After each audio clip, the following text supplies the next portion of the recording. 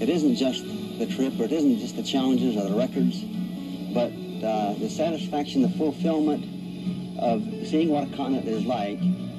I believe that most people have such dreams. They need to reach out, and in reaching out, you grow, you learn, and you find out you can do things you don't, not sure you can do. And I think something experience development, all of us could get a great satisfaction out of, and I encourage others with dreams. Reach out, try it.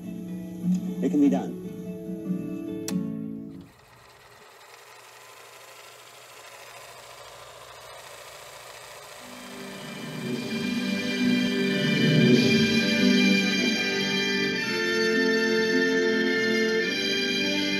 This wilderness crushes those who challenge it, and history echoes with the names of those who tried and failed.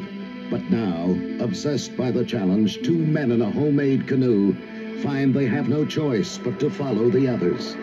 They face over 7,000 miles of untamed wilderness, portages nearly 50 miles long, and dangers that defy the imagination. Never before, never again. The true story of two men who dared to bring their dream to life, only to find that it might be a nightmare.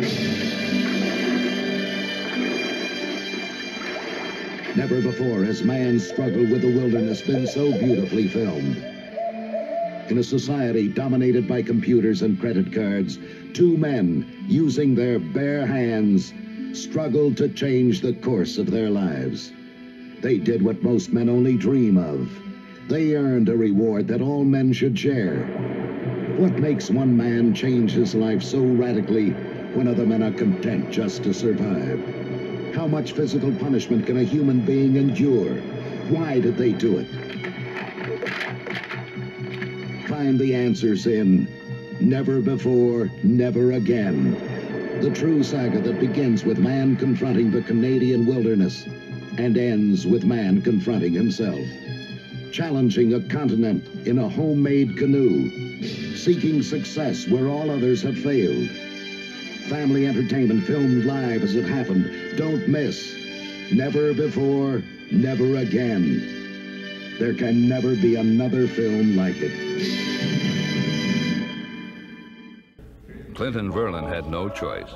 They just had to give it a go.